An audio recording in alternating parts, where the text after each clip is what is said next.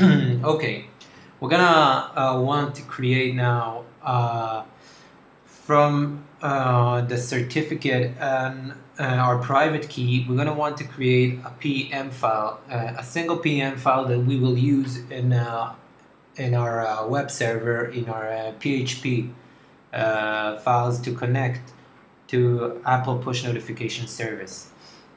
So let's browse to the folder that we saved all our certificates. As you recall, it's so first of all, open up your terminal window, and as you recall, we saved everything in our documents in a folder called push notification message CSR. So we're gonna go to this folder and let's review the files we have there. We have our certificate signing request, which we use to get a certificate for our SSL connection to Apple push notification service. So using this, we basically receive this, which is the certificate for SSL connection. So we already used this, and this is the mobile provisioning for our app, to utilize our app in our device.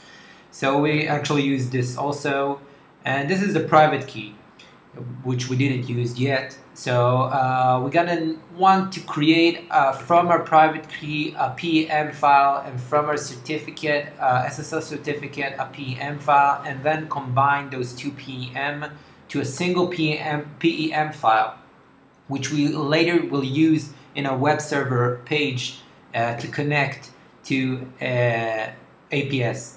So our first command will be to create our from our certificate file to convert our certificate file to a PEM format.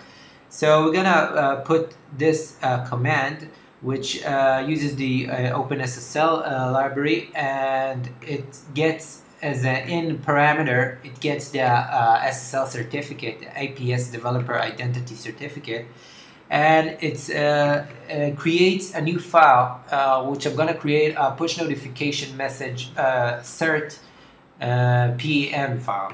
So click enter, and let's review the files again.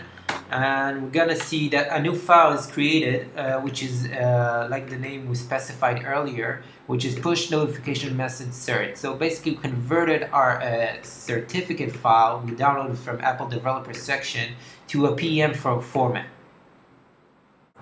Okay, so now let's continue and try to convert the private key, the P12 of the file with an P12 extension. We're going to try to transform that file to a PEM file. So we're going to do it using the same OpenSSL library, and it's going to get as an in parameter, it's going to get our P12 file, which we called push notification message.p12, and it's going to out a file called which we going to name push notification message key.pem. So we're going to click enter, and it asks us for our password. As you recall, in I think the first part of the tutorial, we created the private and public key, and we stated a password for the private key when we exported the key. So the password I chose then was knowledge-share, and okay, it's verified, and now it asks us for a new password for the PEM file. So I'm just gonna use the same password earlier, and knowledge-share, and it's gonna ask for a verification for the password. So type the password again.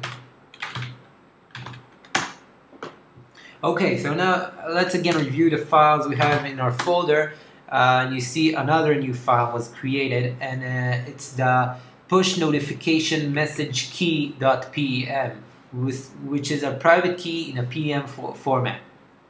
Okay, so now we're gonna create our two PEM files, and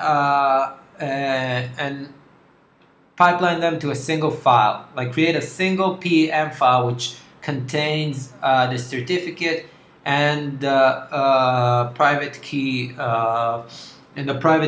PEM. a single PEM file.